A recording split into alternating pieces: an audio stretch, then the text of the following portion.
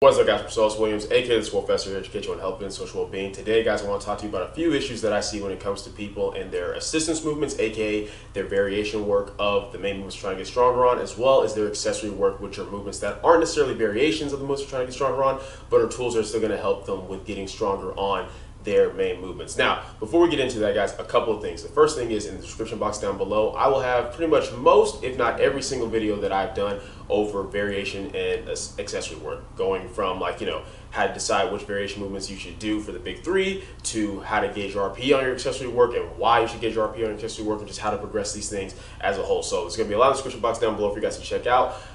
And for those of you who already have, the second thing I want you guys to keep in mind is that when I'm talking about these topics, when I'm doing these informative videos, the purpose is to speak to the majority, meaning there's always going to be exceptions to what I say. And oftentimes in my videos, I will point out what those exceptions are. But it's one of those things you guys have to understand when I'm speaking about these things. I'm talking on a very general sense because I'm speaking to a collective audience. So just keep that in mind. So if I say that, hey, most of you guys probably don't want to do A, B, or C, keep in mind that if you were that exception where you have a very specific reason for doing A, B, or C, or your coach has a very specific reason for having you do A, B, or C, it's cool, man. Do you. Don't take no offense. I'm just here to help you guys out. All right, now with that being said, let's get right into it.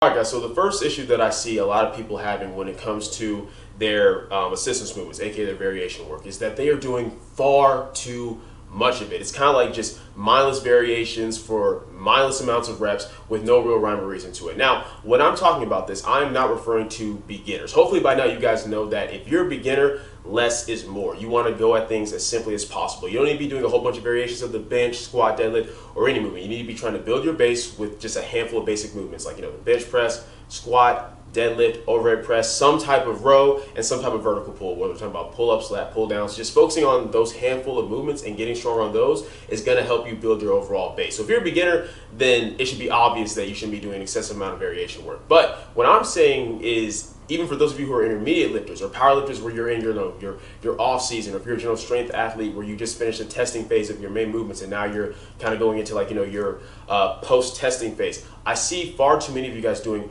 way too much variation. We have to keep in mind that when it comes to variations, like I said, the proper term for variation movements is assistance movements. The purpose of these assistance movements is to assist us with getting stronger on the main movements that we're focused on. Since I'm a power lifter, we're going to use the bench, squat, and deadlift for most of our examples here. So for me, if I know my main priority is to get stronger on the bench, squat, and deadlift, then even if I'm in my off season, everything I should be doing should be for the benefit and purpose of helping me with that. So if I get to a point where I'm in my off season and my block has no semblance of the actual conspecific work, it's nothing but variations, especially if it's variations that aren't even close to conspecific work, that's a problem. Now, it's one thing if you decide that you kind of you want to kind of get away from the conspecific movements just for psychological reasons, like you just want to take a break from it. But at that point, that is not an off season for powerlifting or an off season for those movements. You are taking a break from those movements as a whole, because the purpose of the off season is to build yourself up and prepare you for when you're back in season. It's kind of like a football player, right? Even though when they're in their off seasons, they may be doing different things that are a little bit different than when they're in season. They're still doing things that are going to help them be better football players. Like the idea of, okay, I'm just gonna get rid of football and just play basketball only my off season as a football player doesn't work. Just because they both involve a ball doesn't mean that that's going to be good carryover or be a good off season for when they go back to football. So it's the same thing here. Just because you're doing a variation of the big three that's a barbell movement, if that's all you're focused on, it doesn't mean that's going to set you up to be better when you go back to the comp-specific lift. So, for example, let's say you squat 3 times a week and you're doing something like, okay, you've got front squats one day, high bar squats another day, and then safety squat bars another day. That makes no sense at all. That's not going to be beneficial for you because you're not working on the conspecific movement at all. So you're going to get detrained from that movement if you're getting stronger on these variations. Now, mind you, it's okay if you're working on a closer variation. Let's say on your primary day, you're doing something like a pause squat or a tempo squat, which is obviously very similar to what your comp squat is going to be, except for it's going to be a little bit slower into the hole, or you're going to pause in the hole. That's fine if you're doing that for your primary squat day. But even then, I would still recommend that on that secondary squat day, even if it's for volume higher reps, that you still come in and just do the comp specific movement. And then if you have another variation on your tertiary day, that's fine. But it's keeping in mind that when it comes to assistance movements, the main two things that we're looking at, guys, is trying to work on some type of technical issue that we may have in the comp-specific movement, which first and foremost, you should try to fix that technical issue with the movement itself just through cueing. But if you realize that you can't do that, then it's okay if you're using a variation. Once again, maybe I'm working on the pause squat to focus on keeping proper tension in and coming out of the hole. That totally makes sense. And then another reason why we do assistance movements is to help prevent overuse injuries. When you're maybe you can't comp squat 3 times a week. Maybe it's like, okay, when I get in the lower position more than twice a week, it starts to really wear on my shoulders. So you do high bar on that 3rd day out of the week because you can still handle a little bit more squat volume. It's just you got to get some of that pressure off your back and your shoulders, so you do high bar. That makes sense. However, if you're going into your off season or your post meet training and you feel good and you feel healthy, you realize that, okay, some of these technical issues I have, I can work just by cueing them with the comp-specific movement, or hey, I don't really feel all that beat up, so I don't need quite as much variation work to prevent overuse injury. Then be as specific as what you can, even in your off season, because keep in mind, the best way you're gonna get better at the low bar squat is to low bar squat. The best way you're going to get better at the comp bench press is to do your usual comp bench press. The best way you're going to get better at conventional deadlift, if you're a conventional puller, is to do conventional. If you're a sumo puller, is to do sumo. So I'm not by any means anti-variation. Any of you who've been with this channel long enough, who watch my training, know that's not the case, but it's understanding that the purpose of what I'm doing, for example, as a powerlifter, is to get stronger on the bench, squat, and deadlift that I'm doing on the platform. So even in my off season, I still need to be trying to be as specific as possible with those movements. It's keeping in mind that variation movements are a tool, and it's knowing when and how to properly utilize them. It's not about, oh, I'm in my off season, so let me just do as much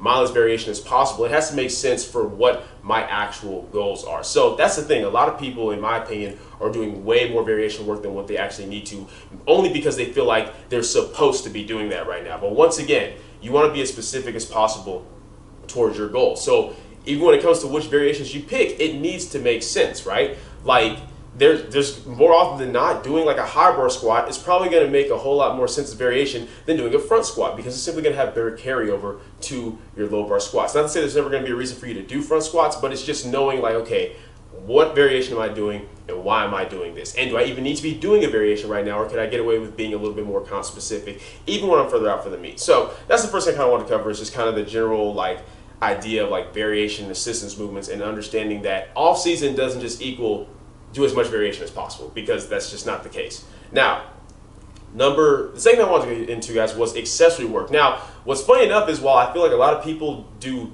oftentimes too much variation work in their off season, I feel like a lot of you don't do enough accessory work, or don't put enough emphasis on your accessory work in your off season. Now, and usually the people who do this are falling on the opposite end of the spectrum. Like, the people who are doing a lot of variation work are kind of like those people where it's like, oh, as much variation as possible. Whereas the people who tend to kind of stay away from accessory work have the mindset of, oh, I gotta be as comp specific as possible all year round. If it doesn't have anything to do with the squat, bench, or deadlift, I don't want to do it, I don't want to touch it, which is really just shortchanging yourself in the long run. Because even though, yes, we want to be specific with the bench, squat, and deadlift, keep in mind, we already know, if you've been on the channel, you know already, relative to the individual, a bigger muscle is a stronger muscle. And what our accessory movements allow us to do, even though they're not variations of the big three, is to overall just get more jacked, put on more muscle without screwing with our recovery. Because at the end of the day, for most of us, as we get bigger and as we get stronger and we're doing more total workload, you can only squat so much before your recovery starts taking a hit. You can only bench so much before your recovery starts taking a hit. You can only deadlift so much before your recovery starts taking a hit.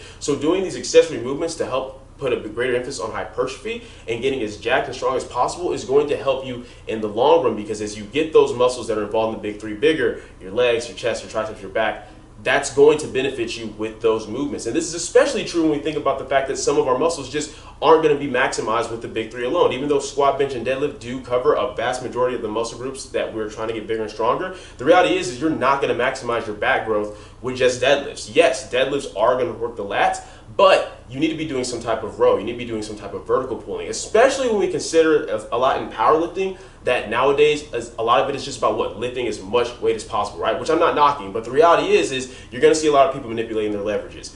Really wide squat stance, max grip sumo stance, max grip bench press with trying to emphasize as much arch as possible, which once again, I'm not dogging. The purpose of powerlifting is trying to lift as much weight as possible from point A to point B, but because a lot of this involves shortening your range of motion, that means that the muscles are getting even less work than what they would otherwise, which is why it's even more important that we have good accessory work, doing things like, flat dumbbell press, weighted dips, pull-ups, belt squats, leg press, things where we're going to actually be focusing on building these muscles up from the standpoint of hypertrophy through a longer range of motion. That's very important. And the mistake I often see people make is they kind of treat their accessory work the same all year round, if they're even doing any accessory work. Obviously, the first thing is to actually make sure that we're doing accessory work, right? But what I mean by that is, obviously, as we get closer to a meet, the emphasis on accessory work is usually going to be less. Why? Because we only have so much recovery, right? You have to think of your overall recovery as like kind of a resource. You only have so much resources to give.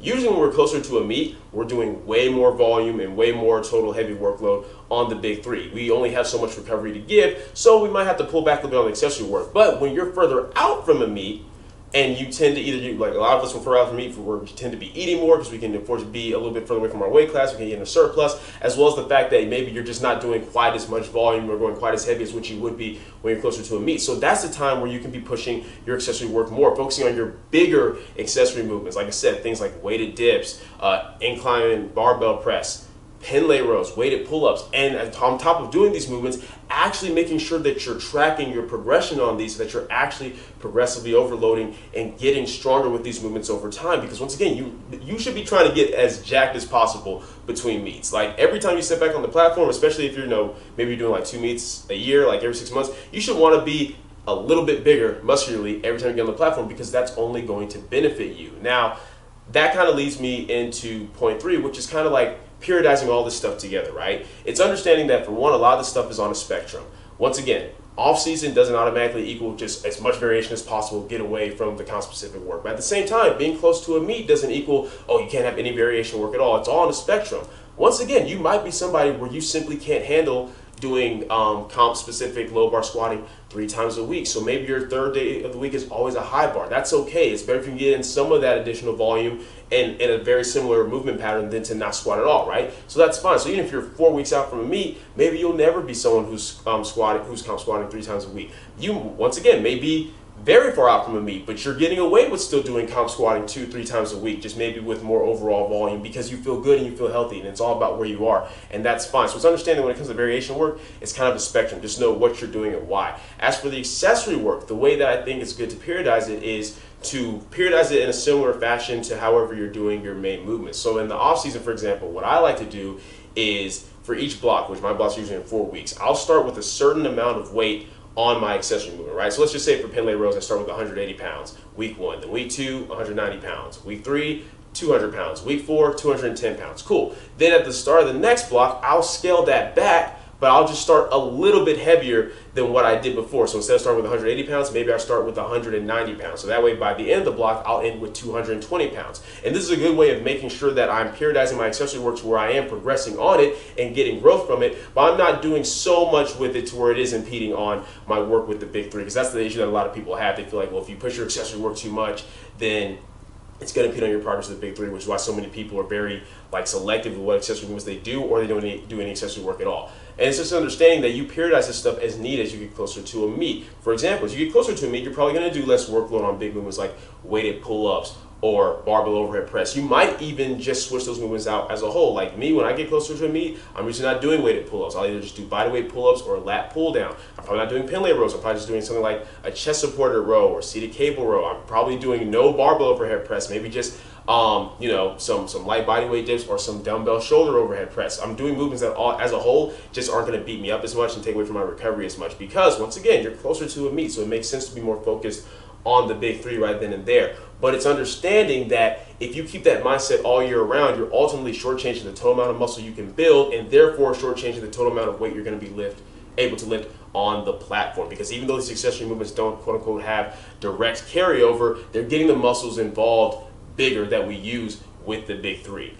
Bigger muscle, stronger muscle, because you can produce more total force, right? So that's kind of like the rundown of what I see people doing wrong when it comes to like their assistance movements and their accessory work. It's like you can't be mindless with this stuff. Don't be that guy who's just doing a crap load of variation work and a bunch of accessory work, but isn't periodizing it in any way, shape, or form to where the progression makes sense. But at the same time, don't be the person who feels like you just have to bench, squat, and deadlift only, super high volume all year round. And everything I'm talking about applies to even general strength athletes. Maybe your main focus isn't the bench, squat, and deadlift. Maybe it's the weighted dip, weighted pull-up, and rack pull below the knee, God forbid, or something like that, right? But the reality is it's still the same concepts. You want to make sure that if your main goal is, hey, I'm trying to get stronger on these handful of movements, then your assistance works needs to make sense for promoting your improvement with those movements. And you need to do accessory work that's going to help the muscles get bigger that are involved with those movements. And that's pretty much the basic breakdown, guys. That's the biggest thing that I see a lot of people do wrong when it comes to their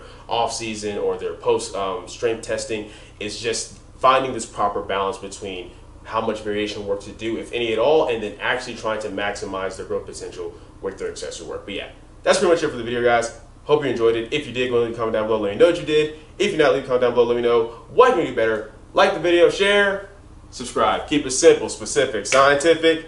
I'll catch you guys later.